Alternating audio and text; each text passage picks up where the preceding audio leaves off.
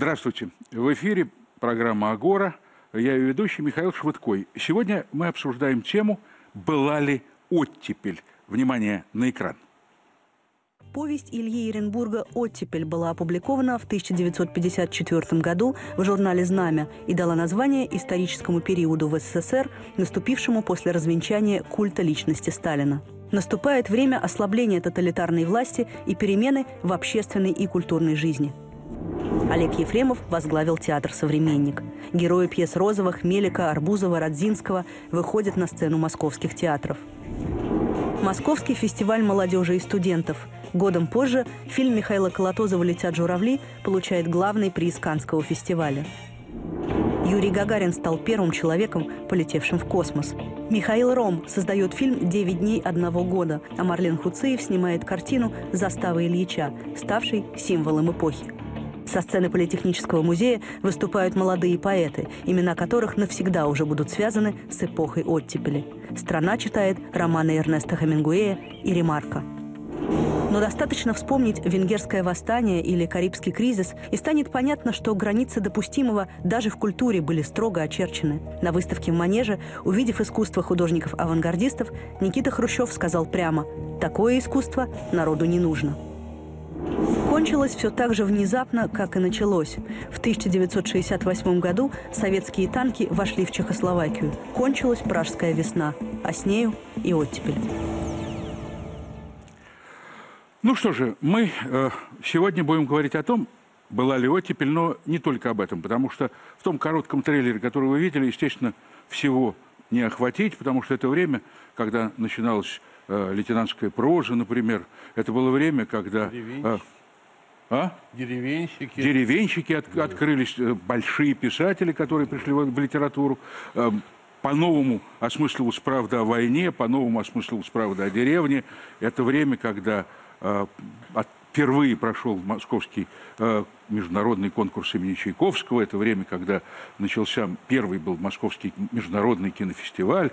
Это было время, когда люди ощутили такой социальный прорыв, потому что построили те самые знаменитые хрущевки, о которых сегодня так много говорят и требуют их реновации. Но тогда это был огромный социальный проект. Открылись, самое главное, двери лагерей.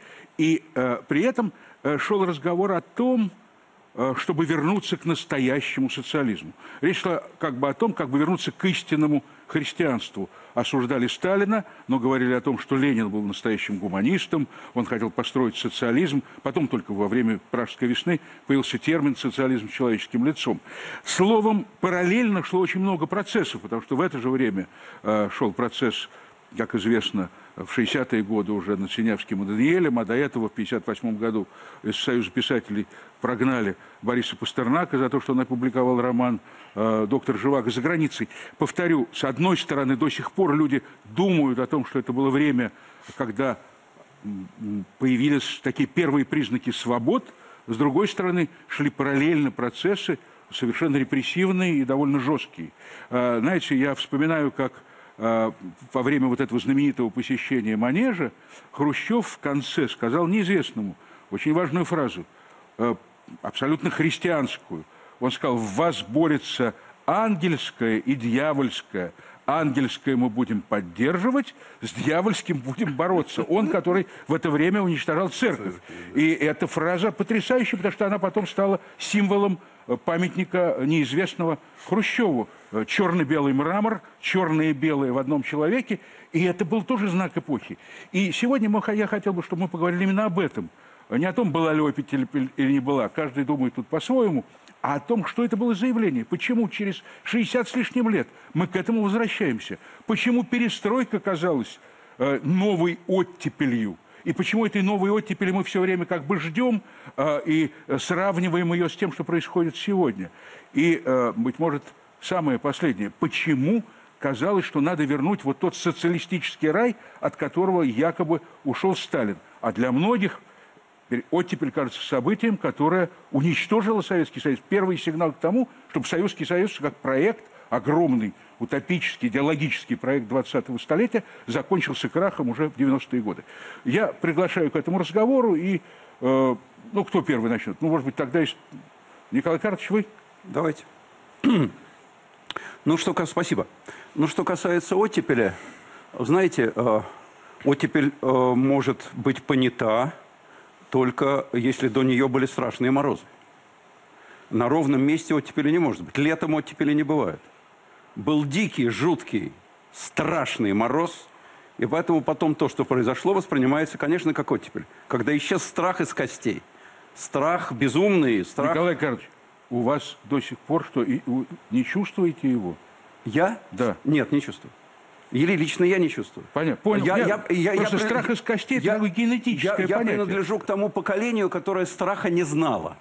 Я родился в 1955 году, и я уже страха не знал. Мои родители, наверное, знали его. Мои деды и бабушки знали его. Я не знал. И я не знал его именно благодаря тому, что я родился после начала оттепели уже. Я родился после смерти Сталина. И вот этого не было у меня. Ощущение страха перед каждым мотором, который останавливается у твоего подъезда ночью. Утра, перед каждым лифтом, который включается в твоем подъезде.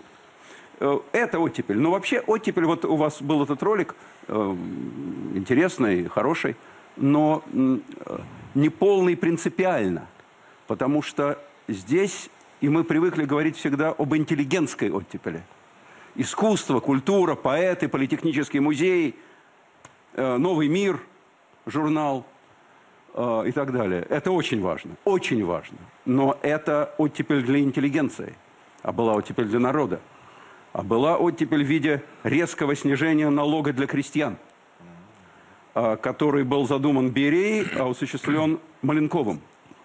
Была оттепель в виде разрешения крестьянам иметь скотину.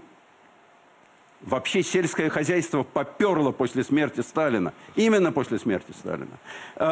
Очень большие планы были у Берии. Называть его реформатором язык не поворачивается. Потому что это все равно, что назвать, там, представить себе, что после гибели Гитлера приходит к власти Гиммлер, и понимая, что генерал Вольф. Гиммлер, чего там? И понимая, что стране крандец, что они проиграли войну, нужно как-то выбираться, начинает изображать из себя принципиального антифашиста и откручивать гайки, освобождать. Но, тем не менее, идеи были. Идеи были, потому что он представлял себе экономику и представлял, что в экономике очень плохо. Это осуществлял Маленков, это потом осуществил Хрущев. Да, это было черно-белое. Да, помимо того, что вы назвали, помимо Праги, задолго до Праги оттепель прекратилась. Хрущев был Новочеркасск еще. Был Новочеркасск, совершенно верно. Был Новочеркасск. Была Венгрия. Было страшное подавление лагерных бунтов в 1954 году. Кровавое, с танками. Было подавление церкви, совершенно верно, при Хрущеве. Уничтожение церкви. Это все было. Но было и то, что было названо, и не было названо. Вот то, что было связано с крестьянством. Пришел Маленков, поели блинков. Говорили тогда. Ну, была еще одна частушка. Берия вышел из доверия, а товарищ Маленков надавал ему пинков. Да. И кроме того, то, что вы сказали, это не просто проект «Хрущевские дома». Была решена проблема коммуналок. Вот что такое хрущевки. Люди стали жить... Это был огромный социальный, повторю, проект. Люди стали жить в отдельных квартирах, прошу прощения, с отдельными туалетами и ваннами. Это было социально очень важно. Это было высвобождение людей. Вот это и была оттепель. Спасибо, Николай Карлович. А тем не менее, считалось, что для многих это была трагедия, потому что после смерти Сталина многие считали, что это отступление от правильного развития Советского Союза. Александр Андреевич, прошу. Ну, я не из тех, кто так считает. Просто спустя такое количество лет на оттепель можно смотреть как бы отстраненно философски. Ведь Советская империя, Красная Сталинская империя обладала огромным количеством заводов, гарнизонов, университетов, технологий мобилизационных. В центре этой империи была мечта. Она держалась, эта империя, на мечте, на сказочной мечте о Царстве Небесном, о коммунизме. И все это олицетворялось в одном человеке, в Сталине. Сталин был... таким вот мифом, в котором все это угнездилось, все это складывалось. Он был некоронованный красный монарх, отношение к нему было религиозным, мистическим религиозным. Когда Хрущев выхватил Сталина из вот этой огромной красной организации, образовалась страшная пустота, брешь. И она, конечно, вся затрепетала, эта система. И Хрущев сделал все, чтобы компенсировать это. Сначала он поставил себя в центре этой дыры. Не получилось, потому что это две разных личности, несоизмеримые. Затем он решил эту мечту, которая погибла вместе со Сталином, заменить не мечтой, а целью. Он сказал, что коммунизм может быть построен через несколько лет, и он обозначил эти границы, данные коммунистам. А когда мечта превращается в цель, она утрачивает обаяние, потому что мечта всегда расплывчата, она даже иногда недостижима. И советский проект включал в себя вот эту таинственную, удаляющуюся постоянно звезду. И это провалилось. Далее Хрущев сделал следующее. Он понимал, что сталинская пора была полна метафизики, была полна религиозности, которую Сталин стал после войны или даже во время войны возвращать. Поэтому он учинил чудовищный разгром церкви, соизмеримый с разгромом 20-х годов. И на фоне и на этих обломках возникла культура. Культура скорбей, культура разочарования, культура боли. Тогда возникли вот эти две ветви, которые сейчас отчасти сохраняются. Вот эта трифоновская, городская, трифонианская культура, которая скорбела по поводу уничтожения революции и первых революционеров, носителей вот этой вот красной идеи. И вторая ветвь, это деревенская, которая скорбела по поводу истребления русской деревни, а вместе с ними и как бы русского фактора, русского чувства. И вот эти две ветви этой культуры скорбей, культуры разочарования, они стали пить соки социума, в котором они рождались. И они допились до того, что этот социум настолько исчах в период Горбачевской перестройки, что он рухнул. Вот что такое была оттепель. Спасибо, Александр Андреевич. Андрей Сергеевич. Ну, мне кажется, что... Ну, я только хочу сказать, что во многом оттепель началась все-таки с восстановления некой исторической правды, да? Так же, как вот ваш отец Сергей Смирнов восстанавливал правду о Брестской крепости, восстанавливалась некая историческая правда, что было очень важно. Но для вас что это такое?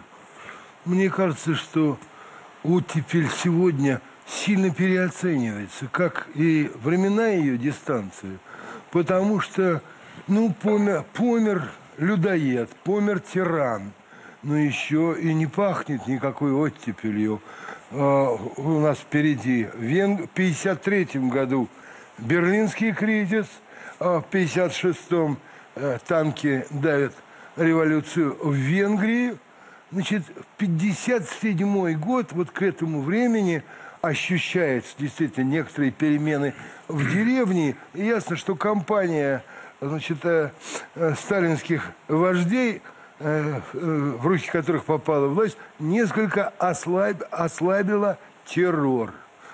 Вот, мне кажется, всего несколько лет, причем пройдет, потому что в 1963 год это уже Новочеркасск. 62-й Новочеркасск. То есть вот эти несколько лет между 57-м, 61-м, 62-м годом, что это такое? Ну, конечно, самое главное, то, что открылись двери лагерей. Вот это первое, в чем нация почувствовала, что морозы ослабли. Ну вот в деревне можно было яблони, это до сих пор помнят старухи, что именно при Маленкове налог чудовищный на яблони снизились, и стали опять сажать яблоки в саду, и скотину можно стало иметь. Вот и все. Ну, ребят, получили паспорта, между прочим, крестьяне.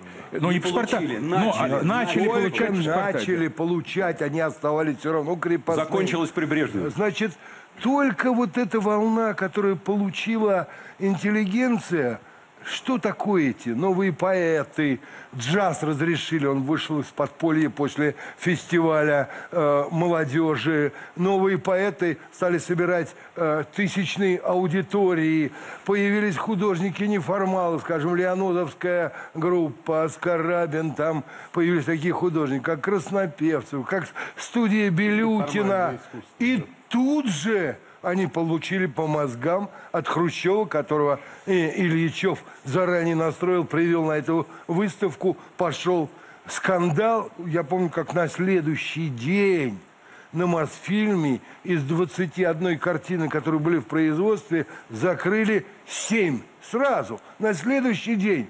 То есть ослабление террора некоторое и чахлые ростки гражданского общества. Я очень хотел сделать об этом фильм. Это мой последний проект, как раз о том, как Джаз выходит из подполья. Вообще дать картину Москвы 57-го года. Я уже был в производстве.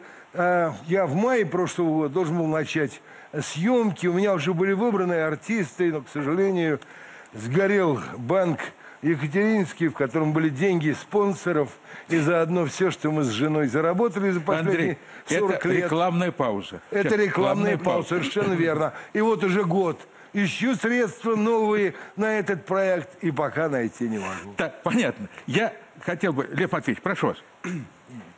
Лев Зеленый, академик, директор Института космических исследований, поскольку эпоха оттепели – это эпоха космических исследований. В этом году, в октябре, кстати сказать, будет исполняется полвека с тех пор... 60 лет, прошу прощения, с тех пор, как был запущен первый спутник. Да, прошу вас. Михаил Ильич, я не о космосе. О космосе я еще могу поговорить, а об истории. Вот, по-моему, все-таки коллеги уже убедительно доказали, что оттепель была, и хочется понять, зачем она была.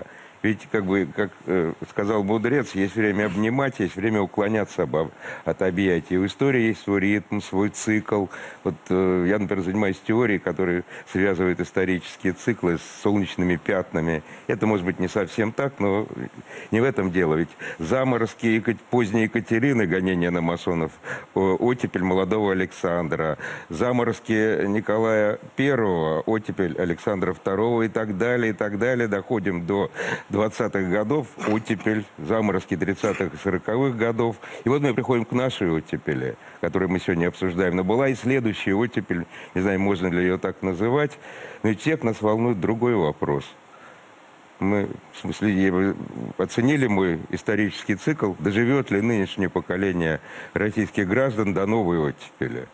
Извините, Лев Матвеевич, а что сегодня происходит? Сегодня происходит очень много параллельных процессов, на самом деле. Это, знаете, как когда-то в советское время, вы говорите об исторических циклах, то, знаете, как говорили, вот при лысом Ленине было все правильно, потом пришел волосатый Сталин, потом пришел лысый Хрущев, и вот в советское время, извините, по покрову волос это определяли, тем более, что уж больно разные социальные эпохи. Юрий Михайлович. Да, я хочу... Юрий Михайлович Кублановский, человек, который в оттепель-то и пострадал по-настоящему. Да, прошу вас. Ну, я уже пострадал все-таки в застой. Ну, конечно, хочу возразить. Сейчас, так сказать, говорить, что сейчас мы должны дожидаться новой оттепели, не приходится. Такой свободы, какая есть сейчас, с 17-го года в России не было никогда. Определять времена Александра III и Николая I как, так сказать, года реакционные по сравнению с оттепельными Александра, например, это тоже большая натяжка, большая, свойственная советской исторической школе. Вот что говорила Ахматова. Я считаю, что это главное, что когда люди стали выходить из лагерей, она сказала, вот началась реабилитация, и сейчас две России посмотрят в глаза друг другу. Та, которая сидела, и та, которая сажала. Вот это произошло, понимаете? Совершенно удивительная вещь, действительно, которая действительно взбаламутила тот тоталитарный режим, который существовал до этого. И то, что ушел страх, это великое дело. А то, что не было своей идеологии, так откуда ей было взяться там после 30 лет тоталитаризма? Конечно, стали воспевать Ленина. Причем в воспевании Ленина доходили уже до полного маразма. Сравнивали его с Андреем Рублевым там и придавали ему... Да, поэты оттепели.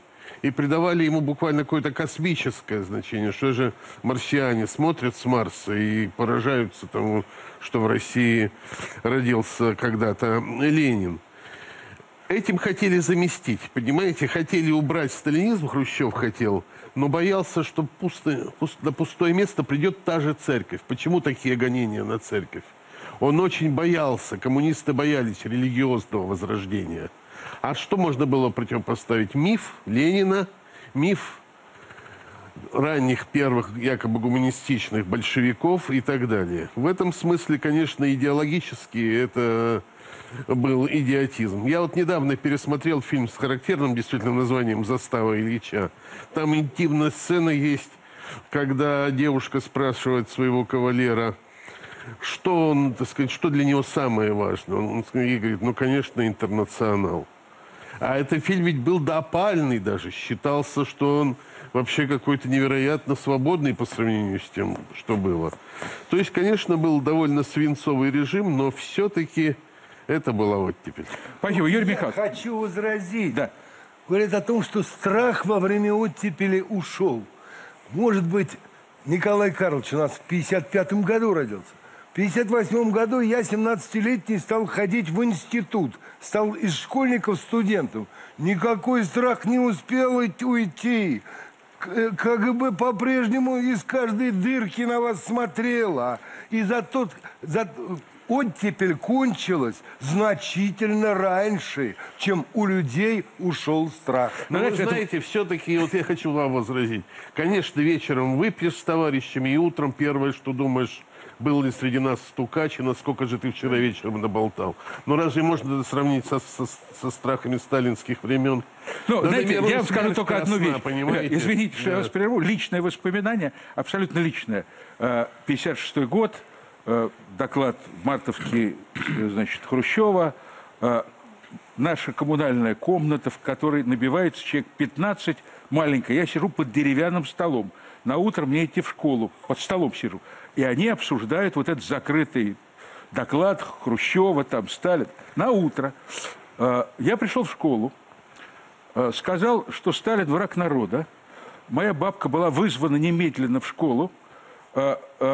Сказали, чтобы вообще духа моего не было. Она первый раз дала мне по морде. Она ввела меня, значит, в парадное в наше, дала по морде и сказала: никогда не повторяй то, что ты слышишь дома. Но поскольку речь шла о том, что Хрущев боялся, что придет церковь на место вакуума, я отца Дмитрия хочу спросить, это ведь время действительно новых гонений на церковь при этом? Я не думаю, что связано с тем, что он боялся роли церкви. Я думаю, что он просто был воспитан вот этой коммунистической парадигме. И он действительно был такой убежденный противник церкви. А здесь, какую-то он решил своей партии и аппарату, который был правящим классом, такую дать кость. Поэтому гонения были ужасающими. Достаточно сказать, что 2/3 церквей он закрыл. То есть 10 тысяч примерно. И при Брежневе, вот это была стабильная эпоха, 6 тысяч осталось. То есть было сначала социалистическое соревнование между Сталином и Гитлером. Сталин на оккупированной территории открыл около 10 тысяч, потом, то есть Гитлер, а Сталин стал его догонять. И 6. Вышло после войны 16 тысяч церквей. И вот 10 тысяч Хрущев успел закрыть. Вот. Поэтому я думаю, это было связано с этим, а не с тем, что вот он там чего-то боялся. Потому что все аппараты работали, все было по-прежнему отлажено. Единственное, что, конечно, не было расстрелов духовенства. Но посадки были, и духовенство было зажато. И как по команде те люди, которые были в расколе, к церкви, к патриаршу, они все аккуратно вернулись назад, как бы по команде уже такого государственного начальства. Вот. И вот эта эпоха, поэтому можно по сравнению с 1938 годом, 1937 или 20-ми, когда вообще ни судов, ни следствий не было, а просто... Можно считать ее вегетарианской, конечно, относительно. Пожалуйста, вы как поэт, я принимаю этот образ, пожалуйста. Но о какой-то свободе церкви, конечно, вообще нельзя говорить. Это даже, я уже стал священником при Брежневе, я прекрасно помню, когда, если мы, 5 священников приходят на именины к 6-му, то все в алтаре стоят вдоль стены, чтобы нас из храма не было видно, что здесь за сходка. Понимаете? Это священники. И это было вот совсем недавно. Я это помню, как вчера. Александр Иванович, а вот мы говорили как раз о крестьянстве, о том, как оно получило какое-то некоторые новые возможности, что открылись перед ними, хотя у Хрущева была утопическая идея сравнять уровень жизни города и деревни. Помните, это было несколько позже, и она Кстати, была, Хрущев, тем не менее. вот эти вот инициативы Маленкова, он их очень быстро прикрыл, надо сказать. Да, он хотел, но это была утопическая идея, он хотел, чтобы в деревне жили как в городе. И началось то, о чем писали как раз и Белов, и потом Распутин, и многие другие. Александр Иванович, вот что такое оттепель для села, для деревенской литературы, вообще вот для этого такого типа сознания особого? Сейчас отвечу на ваш вопрос, но прежде мне хотелось бы сказать, что сейчас распространяются убеждения, что если бы не оттепель, то Советский Союз развивался бы и сохранился и так далее, и так далее. Но вдумаемся, вот в том же крестьянском вопросе и Берия, и боровшийся с ним Маленков, и похоронивший обоих Хрущев, они все придерживались примерно одной линии. То есть это было необходимостью. Вот оттепель была необходимостью. Все лидеры Советского Союза, они одну и ту же программу поддерживали. Потом начал Хрущев ее корректировать, но поддерживали все, потому что по-другому быть нельзя было бы развиваться. Наоборот, развиваться без оттепели было нельзя. Она дала вздохнуть народу. Действительно, паспорта, но не только паспорта, в 2 раза закупочные цены были повышены. И представьте себе, я, правда, не верю этим цифрам, но в научных исследованиях в 3 раза продукция сельского хозяйства выросла вот за это время.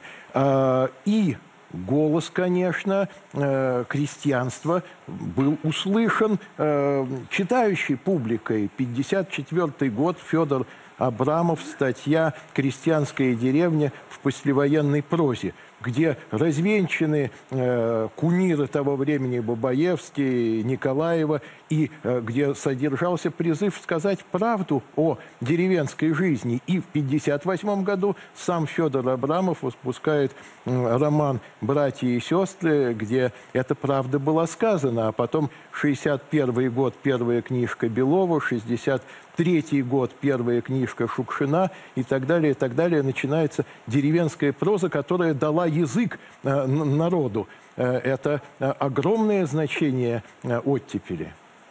Ну и все-таки, вот я хотел бы к Андрею Александровичу задать вопрос. Сегодня, как вы знаете, одна из таких самых острых тем – это тема реновации в Москве там, и так далее, и так далее. Вот как архитектор, мне интересно, ваш взгляд на проблему оттепели, потому что, с одной стороны, были приняты решения, упраздняющие все излишества сталинские, сталинская архитектура, с другой стороны, действительно, этот социальный проект был огромным. Андрей, прошу вас. Во-первых, живите долго, не только потому, что вы лысый, потому что такие лысые нам нужны. Это к той реплике о периодичности появления в нашей истории культуры лысых людей. А во-вторых, я позволю себе тоже несколько личных воспоминаний. Я родился в 1948 году. И очень хорошо помню, когда мы жили в коммунальной квартире, 5 человек в 15-метровой комнате, еще было несколько семей. Так вот, одна семья, глава семьи, постоянно писал на моего дядю доносы. Но все вместе они сидели в одной комнате, и как офицеры, только что закончившие войны, в майках до 5 утра резались в проферанс. Можно было повесить топор от Беломора, который висел. А в углу всегда стоял, в этой 15-метровой комнате, всегда стоял маленький чемоданчик. Я не знал его назначения, но потом спросил у своей тетки. И она сказала, я меняю белье здесь каждые 2 недели. И вот тогда мне было около 4-5 лет, а как раз когда мне было ровно 5, в 1953-м, на тахте лежала газета «Правда» с огромным портретом Сталина. И вот тогда я ощутил страх. И вот этот страх я лично очень хорошо помню, как абсолютно органически присущий просто моему существу, который очень трудно было выявить, обозначить и как-то конкретизировать. А второе воспоминание – это наш стол, уже на другой квартире, за которым сидело человек 5-7 лагерников. Встречались они каждый год, в 7 ноября. Но отмечали они не Великую социалистическую революцию. Они отмечали день рождения моей мамы, которая таким вот волей случая произошла на свет в ночь 7-8 ноября в 1917 году на Васильевском острове. И должен вам сказать, что это были удивительные дни и вечера, когда за столом сидел проректор архитектурного института Генрих Маврикиевич Людвиг, отсидевший 14 лет в сталинских лагерях, создавших там 37 изобретений. Как архитектор, механик, инженер и обладатель огромных знаний, он знал множество языков. Он был тамадой за этим столом. А мы, дети 10-11 лет, покатывались со смеху, потому что они рассказывали, как они добывали водку, папиросы, как они морочили следователям по этапам голову, признаваясь, кому они давали показания, и называли, естественно, фамилии великих немецких писателей, философов, Ницше и так далее. Иногда попадался образованный следователь, который за это выбивал зубы. И все это было безумно смешно. И все это было потрясающе страшно. И когда летят журавли, меня мама повела еще подростком, я понял, что это совершенно другая свобода, вернее, это свобода. И страх стал уходить. Вот этот клеточный страх, который в семье практически не чувствовался. Поэтому я не согласен с тем, что это не оттепель. Это первое. А второе, то, что касается моей профессии. Только в 1960 году Советский Союз приблизился к норме жилплощади на одного человека, которая была в Царской империи. 6,3 метра.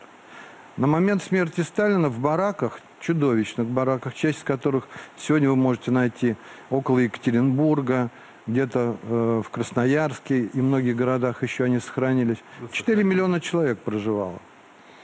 И та индустриализация строительства, которую начал Хрущев, она закончилась в конце 60-х строительством почти 300 миллионов квадратных метров, но почему черное и белое Эрнст гениально выразил в этом памятнике на Новодевичьем кладбище.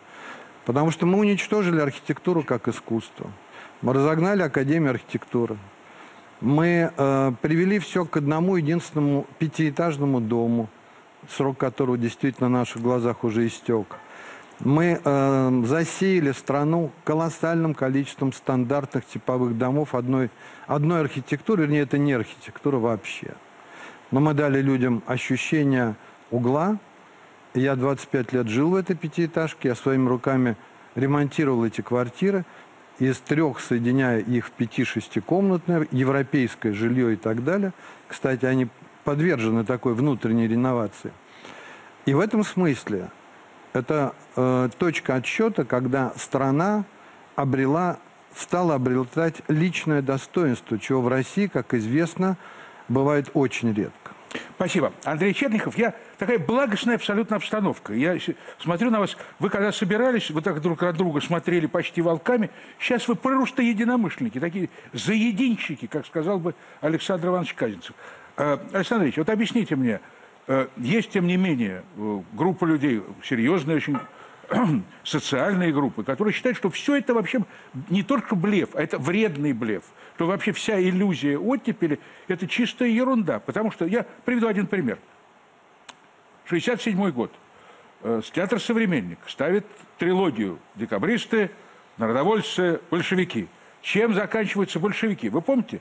Большевики заканчивают тем, это речь о том, что Фаня Каплан стрелял в Ленина, собирается, значит, верхушка большевистской партии, и они со слезами как бы на глазах голосуют за красный террор.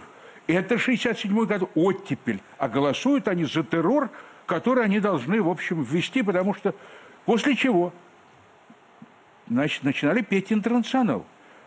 Причем пели так, что весь зал вставал и пел «Интернационал». Было ощущение, что это глоток свободы. Но речь шла при этом, надо понимать просто, о красном терроре, ни много ни мало. Так в чем же все возвращались как бы к раннему христианству, а раннее христианство было не менее, прошу, я сейчас говорю, имею в виду ранний социализм, ранний большевизм, ленинский, я имею в виду к раннему христианству в кавычках. А ранний этот большевизм во главе с ним был не менее кровожадным, чем, как выясняется, чем последующие все его реинкарнации. Я вот хотел бы все-таки понять, Александр Андреевич, почему такой интерес к оттепели, при том, что оттепель была очень противоречивым явлением и, может быть, опасным для Советского Союза? Так я вам скажу, что она была опасным. Моя первая тирада была связана с тем, что оттепель при всей такой благодати социальной была актом крушения вот этой Красной империи, красного проекта. Хорошо это или плохо, это другое дело. Хорошо, что мы разгромили нашу страну, или плохо? Хорошо ли, что мы живем сейчас на осколках и на развалинах великой сталинской техносферы, что теперь сталинские города, которые мы смотрим, стиль Сталин кажется ослепительным для европейцев, что сегодняшние театры, которые мы получили, гроша они стоят по сравнению с тем, что было в советское время. Это разные оценки. Я родился в 1938-м. Конечно, в моем роду были репрессированы, отец мой был на войне, но вот этого животного страха я не чувствовал. Я был ребенком, я был веселым, я шалил, я хулиганил. Вы сейчас тоже не скучный, в общем. Я и сейчас, ну как и вы, в общем. Вы тоже весельчак, бражник такой, я это вижу и чувствую. Но, повторяю, для меня вот эти годы, о которых мы говорим, они были великолепны, потому что я возрастал, это были годы моей первой любви, это были годы, когда я попал на Псковщину, видел этих людей, вернувшихся с войны, моих друзей, архитекторов, реставраторов, которые поднимали эти разрушенные немцами храмы, мы философствовали, мы читали стихи. Это были прекрасные времена. Понимаете, ну, в 1974 году я крестился, меня крестили в 1974 году. Но тогда, отче, тогда я встречался также на Псковщине. Ну, Псковско-Печерский монастырь, он не закрывался никогда. И это была такая Мекка, куда сходились и верующие, и неофиты. И я видел там поразительных христиан, огненных, сверкающих. Я таких сейчас не нахожу. Это люди, которые прошли гекатомбы, прошли гонения. Что такое христианство, если его не гонят? Отец Дмитрий, вы что думаете? Если христианство не гонят, оно в кого превращается? В купечество. В лучшем случае воинство, а то в купечество. Поэтому, повторяю, для меня эта оттепель была благодатной. Но это тогда. Я сейчас смотрю ретроспективно. Человек горюющий, тоскующий по поводу того, что разрушено великое царство. И, повторяю, мы ничтожны по сравнению с тем, что было создано до нас. Так, Андрей Сергеевич, тем не менее, вот вы говорите оттепель, страх, КГБ и так далее. Но вы делали кино тогда, вот, и вам не запрещали его. Запретили тогда, 7 картин, как вы говорите, но, тем не менее, многие из картин выходили. И это вот то, что говорит Александр Андреевич Проханов. Он говорит о том, что оттепель была опасна для будущего. Насколько это так, по-вашему? Мне кажется, это все, я понимаю, субъективное воспоминание того же Александра Андреевича. Я всего на 3 года его моложе. Для меня это тот же период, там, юности и так далее. Но я отчетливо помню страх, который был и в школе, и перешел в институт. Отчетливо помню вот этот момент, когда Хрущев зашел в манеж, и какая вакханалия началась сразу вслед за этим. Разгромы сплошные. И в кино, да не стройте вы иллюзии. Какое кино мы снимали? Кино бесполое абсолютно. Кино, добро которому или, разрешение давалось каким образом? Картина мосфильмовская обязательно посылалась на дачу одному из членов Политбюро, и сплошь и рядом смотрел у себя на даче не сам член Политбюро, а его теща. И от этого зависело, позволит картине выйти или нет. А какая куча поправок давалась по каждой картине. И каждая поправка, без исключения, была художественный урон для фильма. Ведь эти бонзы партийные, которые ни хрена не понимали и не желали понимать в искусстве, они считали, что они следят за идеологией. На самом деле они портили эстетику. Какая там у нас была идеология? 2 × 2 = 4. Батюшка Ленин, батюшка Сталин. Это не кино. Вы не сравниваете. Сегодня ругают кино. Но сегодня живое кино, которое старается работать на потребу зрителя. А тогда 90% продукции ежегодной в кинематографе. Для кого она делалась? Только для того, кто получал зарплату на этой картине, и для этих престарелых членов Политбюро. Публика их не смотрела. Ну, извини, белорусский вокзал ваш смотрели же? Ну, это же все... 9 дней одного года смотрели? Это все исключение. А в год делалось, уже в брежневские годы, 150 картин в год. У меня вопрос к Льву Матвеевичу. Вот считается, что оттепель – это космос. Ну, понятно, ядерный проект начался при Сталине, им руководил Берия, руководил, как мы знаем, своими методами, но успешно. Руководил. И вот вспоминали в Сарове потом долго, добрым словом в Арзамасе 16. Но это сталинский проект все-таки, космос? Или это так совпало, что это первые полеты? Я отвечу. Вы просто хотели, чтобы мы начали спорить, а я начну. Ученые, может быть, за исключением биологов, оттепель вспоминают с благодарностью, с ностальгией и с пиететом, потому что это корень многих наших достижений. Почему за исключением биологов, скажите? Потому что Хрущев все-таки не растерзал Лысенко, чего было. Он как-то, Лысенко при нем То есть еще вы, жил. ученые, либералы, хотите, чтобы кого-то все-таки растерзали бы по-настоящему? Кого надо? Лысенко надо было растерзать. Ну, Все-таки вы хотите, чтобы Говорю, кого-то как терзали. поэт-гуманист. Понятно. Отец Дмитрий, это по вашей части уже. Лысенко растерзал генетику и биологию. Я зря вспомнил про биологов. Сейчас мы переключимся на другое. Если серьезно, космос для Хрущева стал личным проектом. Прежде всего, он своего сына Сергея направил в одно из конструкторских бюро к Челомею, то есть у него там личное участие было. Вот сейчас мы готовимся к 60-летию, я изучал газеты того времени. После запуска первого спутника были маленькие сообщения ТАСС.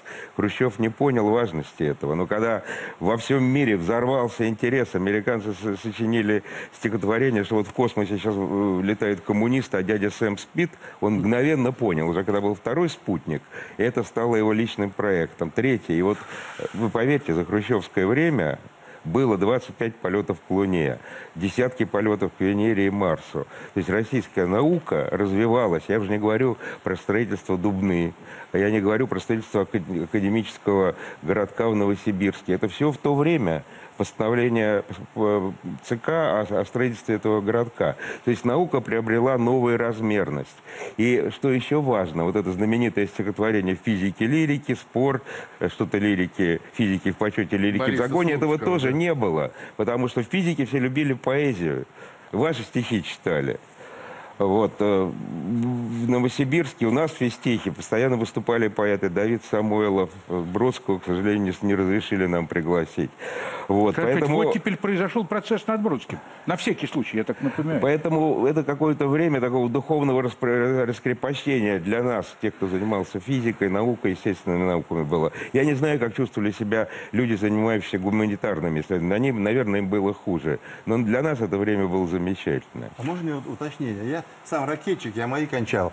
И мне казалось, что Сталин заложил основы ракетостроения, употребив для этого гигантские силы, гигантские ресурсы. И он создал сначала первый носитель, скопировав у немцев, потом пошла серия ракет, и строители этих ракет имели в виду дальнейшее движение к планетам, в космос, на Луну. Это были королевские идеи, это были мечтания. Гипотеза. Сталин жив и не умер. Вы думаете, что ко времени оттепели не было бы лунной советской социалистической республики? Вы думаете, Сталин бы не забросал ядерными спутниками все мироздание? Ни Сталин, ни Хрущев научным космосом и планетами не интересовались. Вся ракетная программа была на 100% обороны. Я очень хорошо это знаю. Оказалось, что та ракета «Семерка», которую сделал Королев, она способна не только доставить термоядерный заряд к вероятному противнику, а способна дать первую космическую скорость довольно увесистому аппарату. И тогда это Королев настаивал, он просил, он писал специальные постановления, и неохотно ему разрешили, давай попробуй. А когда это получилось, я говорил, это стало гигантским пропагандистским успехом Советского Союза. Да, первым космонавтом был военный. И сразу же мечтали создать военные установки на планетах. Первый космонавт уже 60-е годы были. Гагарин. Да, я про него говорю. Это и есть оттепель. Оттепель в погонах. Так, Николай Карлович, что делать? Я хочу задать один очень простой вопрос. Я никак не могу добиться от Александра Ильича, сказал одну важную фразу. Оттепель был первый шаг, чтобы ты объяснил. Да, конечно. Оттепель – это первый шаг к разрушению красного проекта. Так ли это? И насколько это справедливо? И насколько именно оттепель? Они же все мечтали только об одном. Они хотели, чтобы комиссары в пыльных шлемах склонились низко над ними. Они хотели, чтобы был такой замечательный Ленин, который строил истинный социализм. Как вот, так сказать, истинные христиане просят, чтобы был возвращение к истинной церкви. Так вот, объясните мне, пожалуйста, это шаг к развалу или то, что мы имеем сегодня в результате оттепели? Это некий все-таки путь в будущее? Или это мы дожевываем крохи прошлого? Вот что самое главное. Это естественный шаг к развалу режима, который должен был рухнуть в любом случае, потому что он был не органичен природе. Он был абсолютно искусственный, он был страшный. Да, развивается история волнами, я согласен. Вы это, по-моему, сказали, абсолютно согласен. И, кстати, слово «оттепель» принадлежит, между прочим, не Оренбургу. Оно принадлежит Федору Ивановичу Тютчеву. И высказано оно было за 100 лет до Оренбурга, ровно, как раз когда была другая оттепель, предыдущая, после смерти Николая I, который создавал антизападную, тоталитарную, во многом самодержавную страну, изолированную от Западной Европы, самостоятельную, испугавшись революции французской, и кончилось это страшным поражением в Крымской войне, которого он не выдержал. И вот тогда Федор Тютчев, человек отнюдь не либеральный, консервативный, он сказал «оттепель». Но это была именно оттепель. Она была непоследовательной, самодержавие осталось. Точно так же оттепель 20 века была непоследовательной, это была тоже именно оттепель. Такая легкая капель ранней весной, а потом снова заморозки, но не такие, какие были до того. Ушло то, чего действительно больше всего боялись люди, ушло радикальное состояние режима, нечеловеческого в любом случае, он оставался нечеловеческим, он оставался деструктивным, должен был рухнуть, и рухнул в конце концов. Это была вина и Ленина, и Сталина, там были конструкционные вещи, которые этот режим просто сделали абсолютно неизбежным его падение. Но ушло его маниакальное, людоедское начало, которое приносил и лично Сталин, который, особенно к концу своей жизни, просто был невменяем, опасен, социально опасен для своих окружающих. Ноябрьский пленум 1952 года, где он уже наехал на свое ближайшее окружение, дальше высылка целых народов и так далее. Кошмар. Дело врачей. Ужас. Он до смерти напугал просто уже своих пристых, даже своих палачей до смерти напугал, потому что они были хотя бы психически нормальные, а он уже нет. И вот когда ушло вот это, все остальное, тоталитарное, осталось. Остался абсолютно нереальный, неспособный к конкуренции режим. У людей появилось чувство собственного достоинства. Да, это был огромный плюс. Люди стали смотреть на себя по-другому. Люди перестали бояться говорить хотя бы со своими друзьями, хотя бы со своими женами. Тем более, что коммуналки и бараки, они были еще ведь специально задуманы для того, чтобы люди стучали друг на друга, о чем вы сказали. В каждой коммунальной квартире, в каждом бараке был свой стукач. Это ведь специально было, чтобы все было заметно. Кто с кем переспал, кто с кем о чем поговорил, кто с кем выпил. Николай Александрович, все-таки, тем не менее, возвращаемся к другому. Это шаг к развалу режима. И что сегодня, по-вашему, почему нас так притягивает оттепель? Сегодня что мы в ней находим? Сегодня нас притягивает оттепель так же, как нас притягивает любой интересный момент в истории, не более того. Сегодня я считаю, что у нас заморозки. Заморозки бывают разного уровня. У нас не такой мороз, который был до оттепели. У нас даже не такой мороз, который был во время оттепели. Ребят, у нас совершенно другая ситуация сегодня, с моей точки зрения. Ситуация другая, но все познается в сравнении, еще раз повторяю. Все познается в сравнении. Сейчас у нас относительные заморозки, после которых будет относительная оттепель. Так, Александр, прошу. Да, Андрей. Я хотел добавить к тому, что, конечно же, оттепель неизбежно не могла не быть ударом по коммунистическому проекту, потому что ленинский проект, тут дело не в Сталине, который довел это до крайности, но сам ленинский проект, он абсолютно противоестественный, не бесчеловечен, он существовать может только на основе тотального террора. Без любой человеческое движение внутри этого режима смертельно для него. Александр Иванович, прошу. Оттепель привлекает, потому что это возможность. К сожалению, возможность упущенная. И здесь я не соглашусь с Николаем Карловичем, что Советский Союз был обречен. Но мы видим пример Китая, и там прагматично подошли и творчески подошли к использованию возможностей, и они трансформировали свою систему. У нас это сделано не было, к сожалению. И это благодаря полной импотенции советской правящей элиты и во многом благодаря бездарности и запрограммированности элиты, части элиты творческой. Вы вспомнили о том, как в спектаклях поддерживали красный террор, и вспомнили, конечно, этих комиссаров в пыльных шлемах.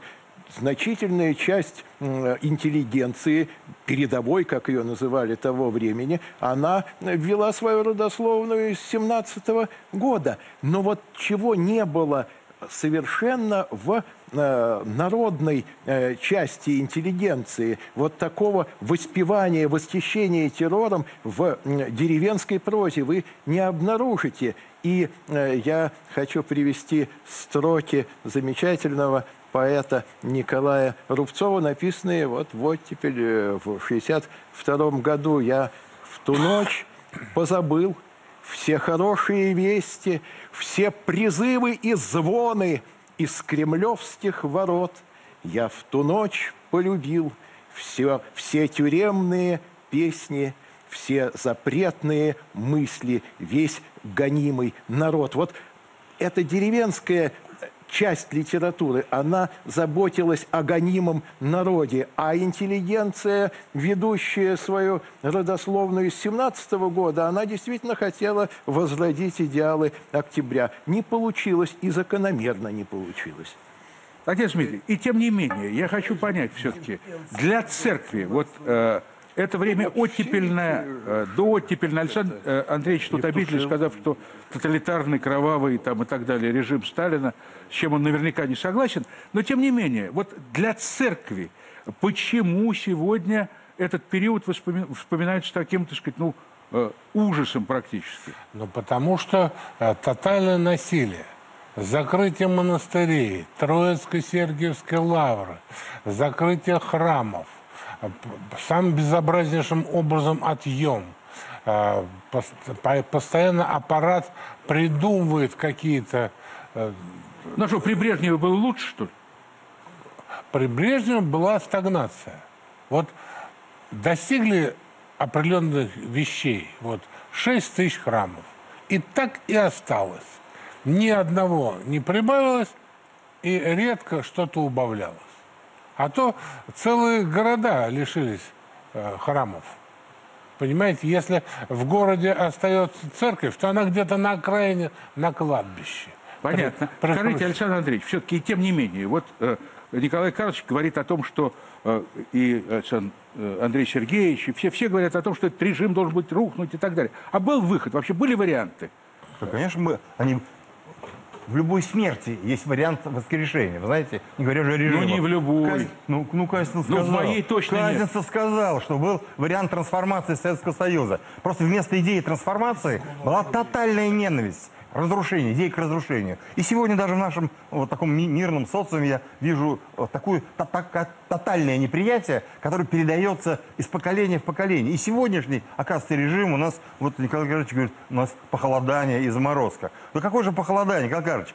Здесь ваши люди, либералы, пируют на всех этажах нашей социальной лестницы. Вы, господа, положение. Поэтому наш сегодняшний... вы, господа, положение. Наш сегодняшний режим – это режим либералов. Олигархи – это ваши люди. Понимаете, министры в правительстве – это ваши люди. СМИ большинство – это ваши люди. Кино, которое вы делаете, это ваши люди. Поэтому сегодня не оттепель, сегодня слизь, сегодня каша, сегодня все плывет, государство разваливается. Единственный человек, который хочет его закрепить, подморозить, он называется вами чуть ли не Гитлером. Поэтому та оттепель, конечно, повторяю, мой личный опыт говорит о том, что это чудесное было время. Я бросил свою инженерию, ехал в Псков. Но теперь, когда я живу на развалинах моей страны и вижу, сколько мы потеряли, и как трудно нам опять подняться из этой грязи, я вижу, что оттепель была началом нашего печального, трагического конца. Лев Матвеевич, по фразе. Я Александра Андреевича частично поддержу. Я часто очень бываю в Китае. Вот вы упоминали Китай. И могу сравнивать процессы, которые происходили там и у нас. У них были свои оттепели, поверьте. Но точка бифуркации у нас была в начале 80-х годов. Китайцев появился Дэн Сяопин. Он эти идеи, их оттепели взял, воспринял, либерализовал режим. И сейчас Китай становится первой экономикой мира.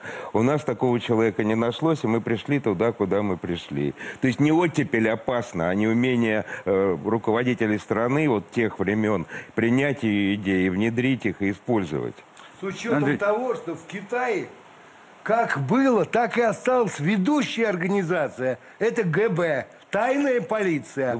Они становятся первой экономикой мира, полностью сохранив систему всеобщего стукачества и тюрем для политических заключенных. Я хочу сразу сказать, мы работаем в прямом эфире. Я в данном случае обращаюсь к нашим коллегам из Китайской Народной Республики. Мнение здесь выступавших людей не совпадает с мнением редакции. Я сразу говорю. Да, прошу, Андрей. Знаете, мне кажется, надо, как в Агоре положено, все-таки отделить и разделить понятия, слова и договориться о словах. Ведь красный проект, он всеми воспринимается по-разному. Мы, архитекторы, его воспринимаем несколько иначе. Ну, например, когда Кеннеди еще не стал президентом, он выступает в Конгрессе и произносит совершенно потрясающую фразу. Он говорит, что либо мы должны учить русский, а это был 61 или 2 год, либо мы должны начать реформу, тотальную реформу американского образования. И Америка вложила колоссальные деньги и реформировала все уровни американского образования, потому что американцы поняли, американский истеблишмент... По Джейн Псаки, по-моему, это уже другая эпоха. Это уже другая эпоха.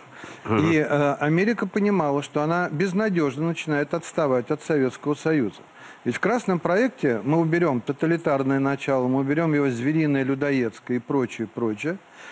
Но бесплатная медицина, образование, причем многоступенчатое, ровное для всех, для всей страны. Градостроительство. К нам до сегодняшнего дня приезжают американцы и рассказывают нам, как хорошо было бы, чтобы школьников не нужно было возить на автобусах от школы до дома и обратно. А у нас нормы другие совершенно. Наше градостроительство легло в основу, и вообще вся политика архитектурно-градостроительная легло в основу той социальной модели в этой области, которую срисовали, списали и прекрасно усовершенствовали западные социалистические ныне страны. Практически. Спасибо. Андрей Чернихов. Лев Матвеевич, вы хотели что-то сказать? Да, я хотел сказать про образование. Прекрасное образование. Вот сейчас, когда вы посмотрите на наиболее цитируемых, очень много американских, европейских ученых, они все имеют русские фамилии.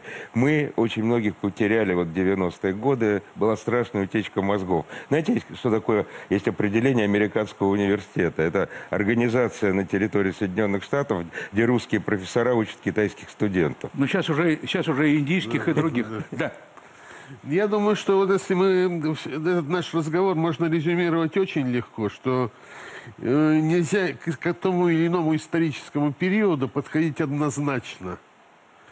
В каждом из периодов живут живые люди, и даже в сталинщину, какие возникали поэты, понимаете, прозаики, возникали не благодаря, конечно, сталинскому режиму, а вопреки. Также и в оттепели очень много разного. При убожестве идеологии, действительно, и ленинизма много появилось талантов. Одно явление Солженицына чего стоит. Все-таки это великий русский писатель, который возник благодаря оттепели. Сумел напечатать свою первую вещь, а дальше пошел ГУЛАГ и так далее, и так далее. Я считаю, что стыдно не быть нам благодарным этому периоду. Спасибо большое. Мы заканчиваем. Знаете, я могу сказать только вот какую вещь. Почитайте мемуары Никиты Сергеевича Хрущева, вы увидите там, как он, размышляя об оттепели, о многом переживал, понимал, что многие вещи он делал не так, что-то не доделал. Так любой исторический период всегда кажется издали незавершенным, потому что он переходит в некое новое время. И, естественно, сегодня мы обращаемся к оттепели только для того, чтобы не сделать многих исторических ошибок. Говорят, что история не учит, а она на самом деле учит многому. Мы все выросли в стране, где до сих пор любят песню, и я ее люблю «Пусть всегда будет солнце». Но довольно часто мы вспоминаем старый текст из чеховских «Трех сестер». Живем в таком климате, того и глядишь, снег пойдет. Вы смотрели программу «Агора». Встретимся через неделю.